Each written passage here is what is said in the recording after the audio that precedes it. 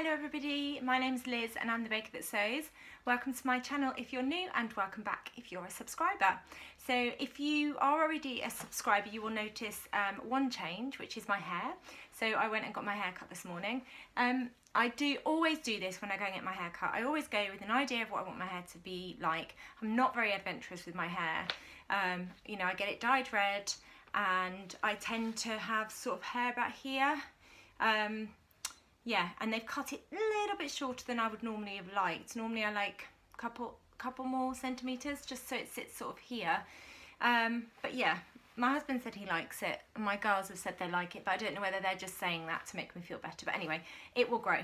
And I'm sure in a week's time I will absolutely love it and I think it's like the perfect length for me. So yes, I had my hair cut. It was a wonderful experience, first time back. Normally I go and get my hair cut in the Easter holidays, which will have been April this year, but obviously because of lockdown it was shut, so my hair was quite long. Sort of about here, and it was doing that really annoying thing where it sticks out because it sits on your shoulders.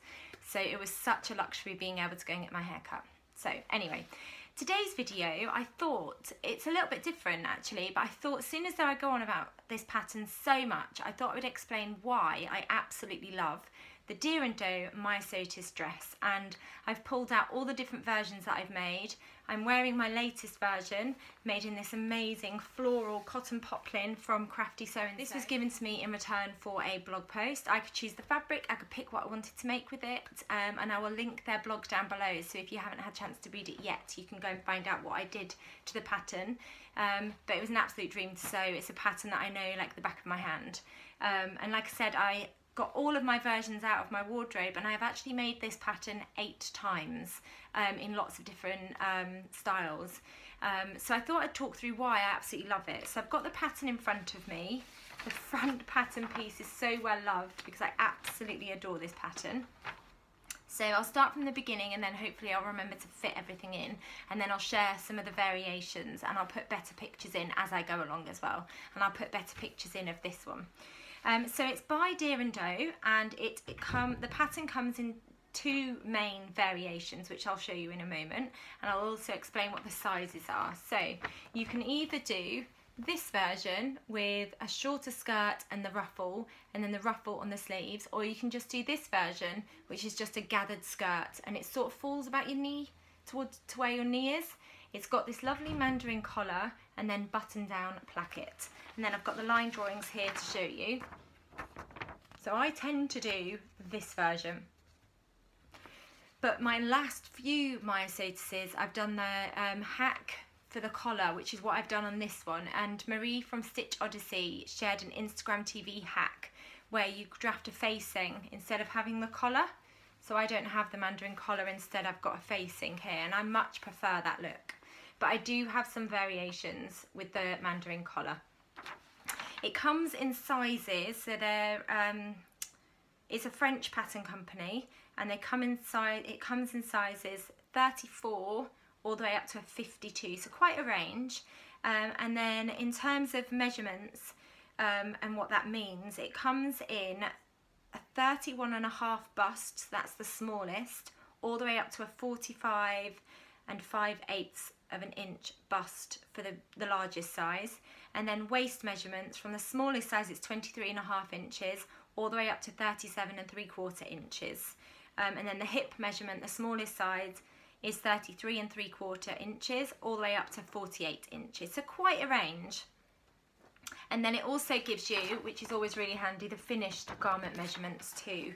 So there's it's meant to be quite a loose fitted garment anyway, so there are a couple of inches on top for the finished garment. There's quite a lot of ease, basically, is what I'm trying to say. I don't know if that made any sense what I was saying. For example, I normally do a size 38 because my bust is 34, my waist is 27 inch and my hips are 35. So I kind of sit between a 36 and a 38, but because there's a lot of ease it doesn't matter, because the finished garment measurements for the bust is 39 3/4 inches, so I do have quite a lot of room here, which I quite like. I don't know about you, but my bust fluctuates throughout the month. And then the waist finished measurements 31 1/8 inches, so quite a lot of ease around the waist, and then the same for the hips. the finished garment measurement for the hips, because it's a gathered skirt, is 66 1/8 inches. I hope that makes sense. So a huge size range, quite a lot of ease, quite loose fitting, which is one of the reasons why I absolutely love the Deer & Doe myosotis. It can also be made in a range of fabrics, and dependent on the fabric you get a completely different look, and that will be evident when I show you the garments that I've made. So the recommended, I've just got it here just so I don't miss any fabric recommendations off, but the recommended fabrics: chambray, rayon twill, batiste, double gauze, lightweight cotton sateen, and it doesn't mention cotton poplin, but that's what the main fabric is that I've used. I've got one in a viscose, and then the rest is a cotton, varying in lightweight cotton to a heavy to medium weight cotton. And I prefer cotton. I find it's quite breathable, it feels nice on my skin, and you can get quite a lot of different looks from a cotton fabric. In terms of fabric amount that you need to make, there's two, like I said, there's two versions. So you can make version A, and for version A you need 3 1/4 yards if it's 60-inch wide fabric, and then if it's a 45-inch wide fabric you need 3 7/8 of a yard. So I've just converted that because I have no idea about yards, and it's just under 3 meters to just over 3 meters. And then if you want to make version B, then you need just slightly less, you need about 2.5 meters of fabric, but that's the 60-inch wide. So 2 3/4 yards for the 60-inch wide fabric, and then 3 yards for the 45-inch fabric, and 3 yards is 2.7 meters. Just to say, all of the variations that I have made, I have used 2.5 meters of fabric for all of them, and they vary in sizes. So I've never needed 3 meters. The wider the fabric, the easier it is to fit the patterns on. But I would definitely say play around with the pattern pieces if you've got a smaller amount of fabric than is recommended. But I've never needed more than 2.5. And I've managed to get the patterns on no bother. And like I said, with the white and blue, with my white and blue version, I have sort of played around with my scraps to try and make the ruffle, and it still looks fine. I think it still looks really nice. So yeah, I just wanted to say how much fabric you need.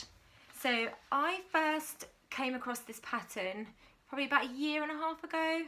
It was all over Instagram. There was lots of amazing different versions, and then I cut one out using this really lightweight black and white and grey checked fabric. Now I can't remember where I got this from, but it's really quite lightweight, not much drape to it, but in terms of the feel of the fabric, it's not heavy at all. It feels really lightweight, and I cut it out.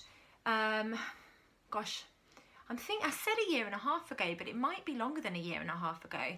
I think it might be 2 years ago, because I had this version cut out for months and months and months. I've no idea why. Yeah, I think it was about 2 years ago. Not last summer, the summer before, I cut it out.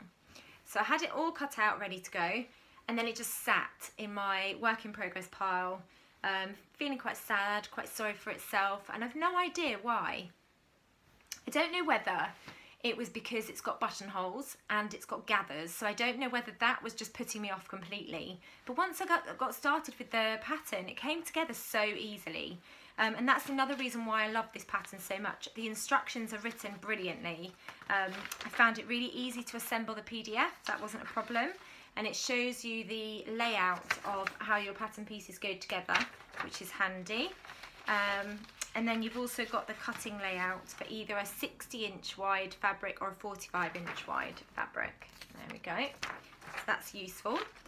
And then yeah, the line drawings for the different variations, and then the standard 5/8 of an inch seam allowance tells you that they're already included in the pattern. And then the instructions, I like, they're laid out really well. There's clear pictures that go with it, which is fantastic, and it's really obvious what you've got to do. So it's quite obvious when it's fabric the right side out or fabric wrong side out. I like that that's really clear, because it's not always clear in other patterns that I've followed. And there's a review coming of another pattern that I've been making that it really wasn't clear, and actually if I hadn't had sewing experience I would have found it quite difficult. So I made my first version when I'd first started out sewing. I'd only been sewing for about a year. So to have really clear instructions like that, really, really helpful. It made sewing it such a breeze. And then it also breaks it down into different steps. So the first step I was just showing you is the bodice. Oh, another thing to say is I like this. You've got a before you begin page, which gives you 6 steps to help the construction of your garment go as smoothly as possible. Things like reminding you to wash and dry your fabric at the same temperature that you will then wash your garment when it's been made. Making sure that you've got everything, so checking the supply list in the pattern, making sure that you've measured yourself correctly, and then also there's a top tip in here for if your measurements fall between 2, what you should do. Ironing your fabric and folding it, and then tracing, marking all the notches, folds, darts, etc. So I just like that. It gives you lots of top tips even before you begin, which is great. And then, as I was saying, it breaks it down into different steps. So you've done step 1, which is you've started to do your bodice, you've done your bust darts and your waist darts, and then step 2 is the sleeves. And I like that because if you want to tackle this, say, over a week or 2 weeks, you can break it down really easily into chunks. So I could do the bodice and the collar prep, yeah, and you do actually add the collar, leave it, and then come back to it knowing that I've got another complete step to follow and I'm not midway through something. So I really like that it breaks it down into those steps, and it continues to do that throughout the pattern. So then you've got step 3, which is the skirt construction, and then there's also options for like version A and version B.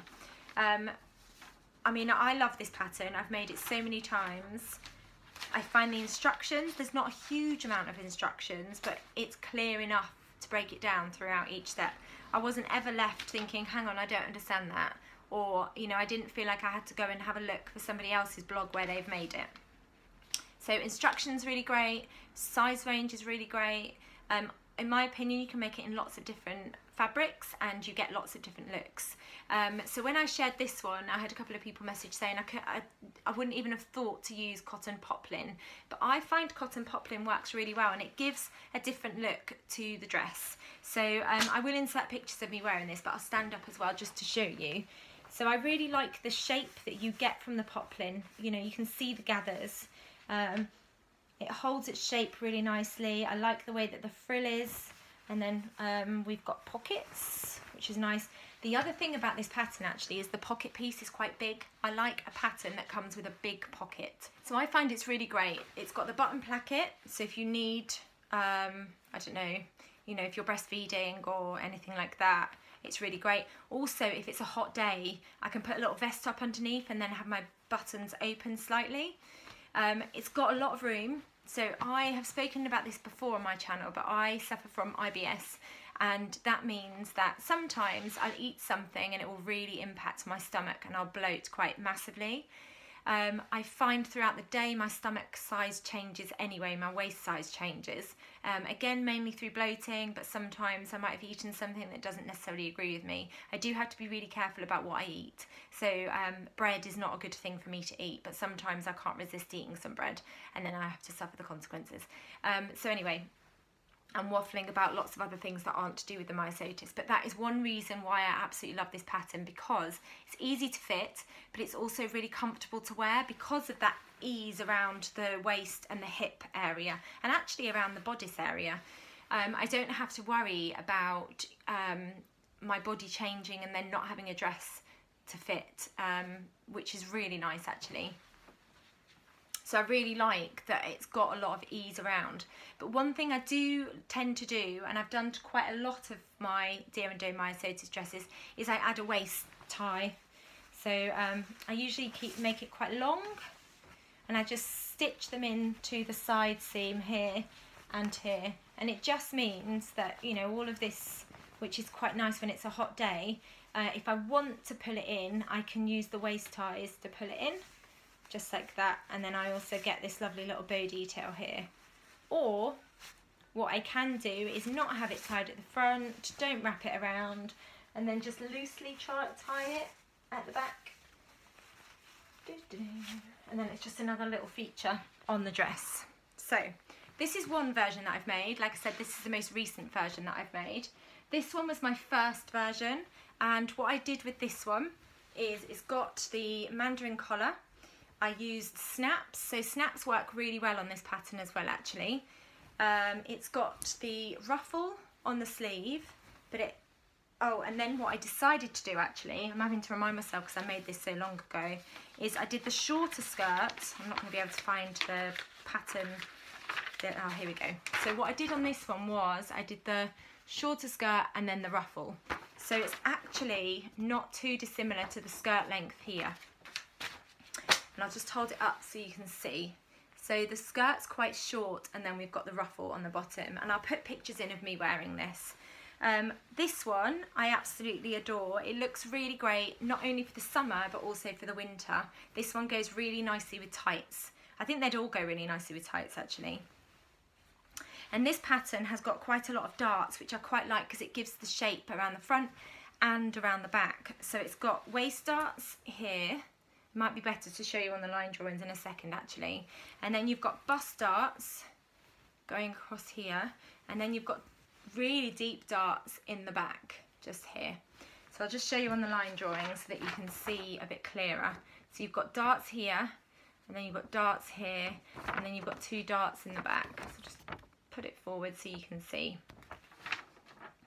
And then the skirt length, I didn't talk about this, but for the size I make, it says the skirt length, which I thought was quite a handy measurement to have.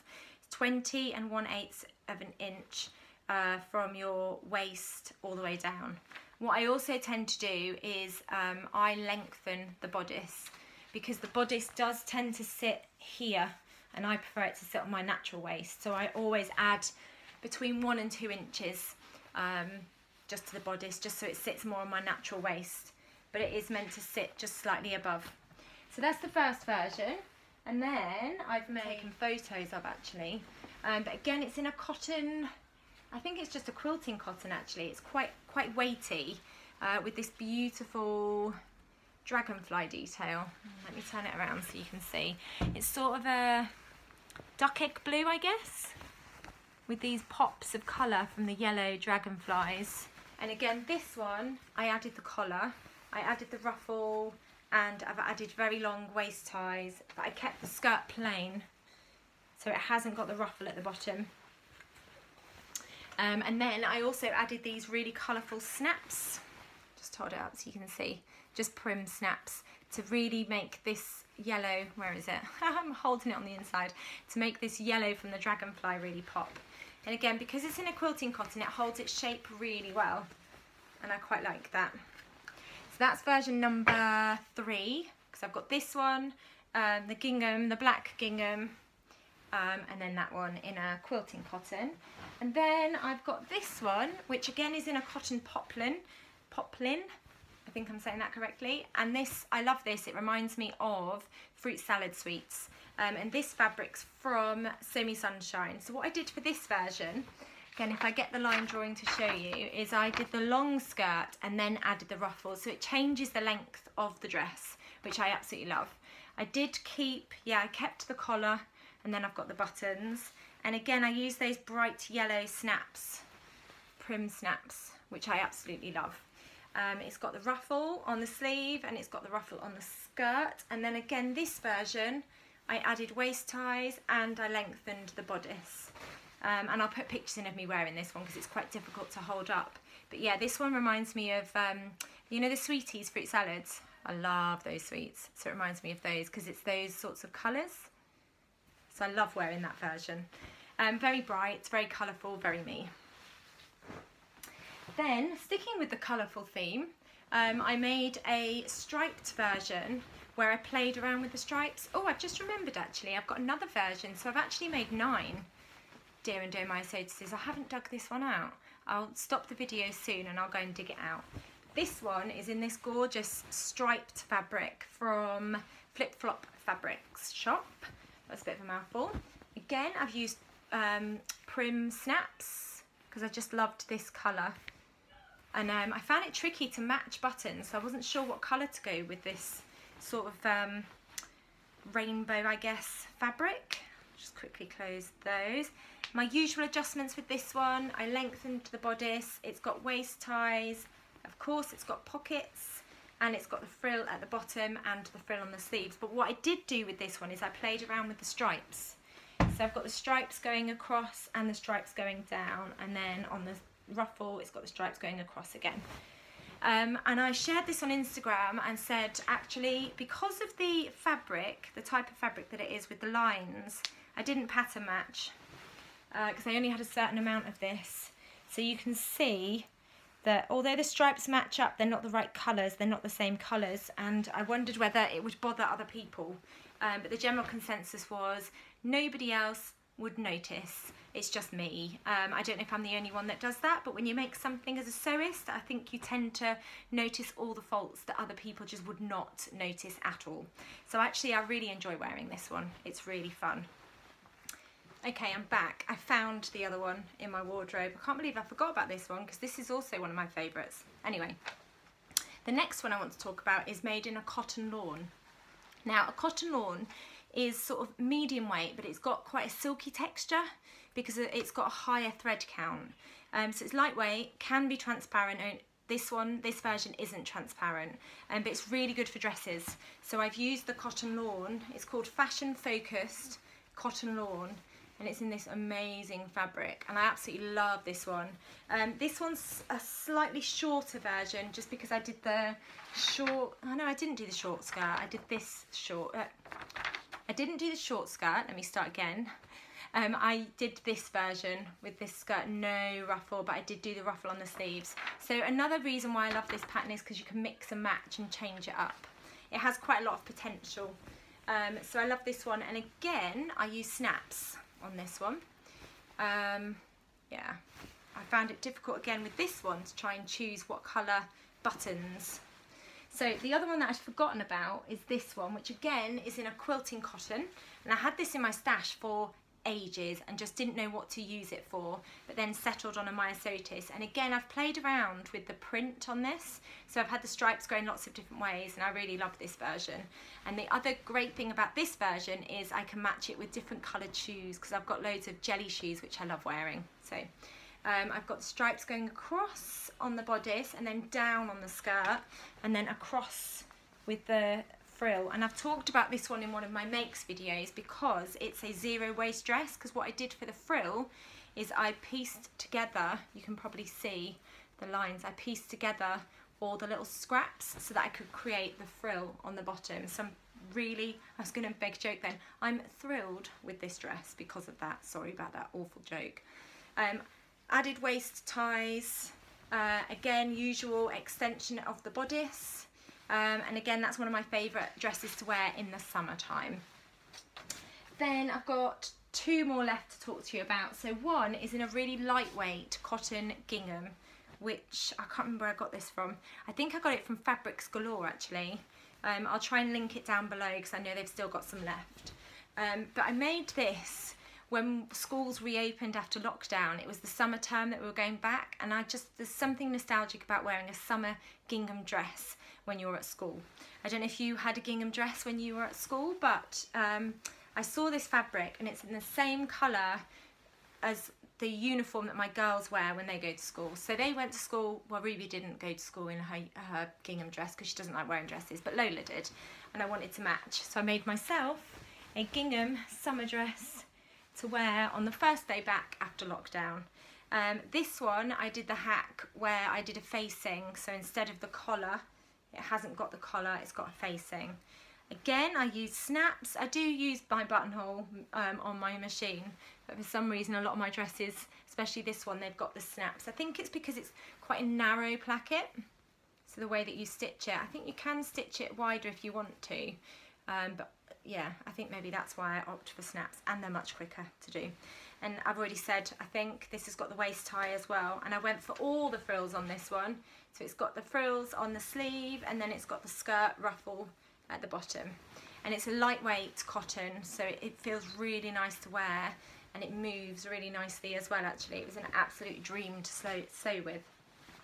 And then the last one I've got, it's a bit crumpled because it's just been hung up in my wardrobe. And this is made out of a viscose that I got from Material Girl Laura, and it's a lemon, striped lemon viscose. And this was an absolute dream to sew with as well, actually. This one, again, I've used snaps, I've used navy snaps to match the stripe, and I've had the stripes going all the same way for this one. This has got the ruffle on the sleeve. Oh, apart from the sleeves, actually, I played around with the stripe on the sleeves. And then it's got the ruffle hem. All of the myosotises that I've made have got pockets, because in my opinion pockets are essential. And I'll just stand up so you can see this one, but it's very creased, and I will put pictures in. So I love this version. I love how this viscose moves. It's really drapey, which is lovely. So that is my collection of Dear and Don't myosotises, and some of the reasons why I absolutely love it. It's easy to sew up. The only tricky part is the collar, but if you do the hack to omit the collar to just draft your facing, then it's really easy to do.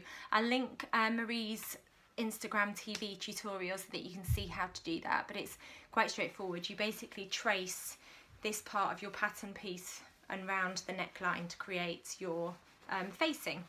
So quite a simple hack, but really effective in my opinion. Buttonholes are the next trickiest part, and then there's lots and lots of gathers, but if you take your time, I don't see why you can't give this a go as a beginner, as long as you've sewn a couple of simple things, because the steps honestly just hold your hand throughout the entire thing. And because you can make it in something like a cotton poplin, which is quite a stable fabric to sew with, it sews really quickly, it presses really nicely. Yeah, I cannot speak more highly of this pattern, and I definitely see a lot more in my wardrobe in the future. So I hope you found that interesting. My next video, what I'm planning to do is talk through some of the fabrics that I've got in my stash and what the fabric quality is like and how the fabrics move, and sort of matching that up to some patterns that I've got in my stash. I know a lot of people have asked me already when I've sort of said what vlogs would you like to see. Lots of people have said maybe some more information about fabrics. Now, I'm not an expert, but I can only talk about my own experiences sewing with different fabrics and what those fabrics feel like and move like, and sort of pattern matching in that sense. But I'm planning to get that filmed next week because it's now the summer holidays, so I've got a bit of time during the day to film some more vlogs and just do a bit more research with that. So hopefully that will be coming next weekend. Thank you so much for watching. If you haven't subscribed already, it would be amazing if you could subscribe. I'm creeping ever so slowly towards 2,000 subscribers, which is amazing. But if you subscribe and click on the bell, then you'll get notifications of when I bring up my next video.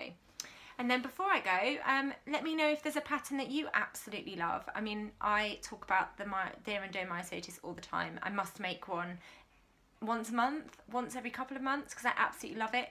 Or I use aspects of the Dear and Don't myosotis and hack them with other patterns because I just absolutely adore it. I think it's a pattern that fits me. I think it's a pattern that suits me really well as well, and it's my style, which I think is really important to me, and I've found that with sewing. I think it's important that I stick to things that I know are going to suit me and I'm going to want to wear. But I've sometimes perhaps made something that's not necessarily my style, and I know deep down I probably know it's not going to suit me, or it's not going to be something that I reach for, basically, which is really important for me. I think if I make something, I invest that time, I use that beautiful fabric, I want to be able to reach for it time and time again, and that is what I'm really focusing on at the moment. So as much as I love all these new patterns that are coming out, I'm really thinking carefully, can I see that in my wardrobe? Is it something that I'm going to reach for time and time again? And if it isn't, then I'm not buying that new pattern. I'm not getting distracted by that new pattern. But still, that was a bit of a waffle for the end of the video. Let me know down below, what is your go-to pattern and why do you love it? Because it's always great to find out what other people love. Take care, enjoy whatever you're up to, and I'll be back soon with another video. Bye!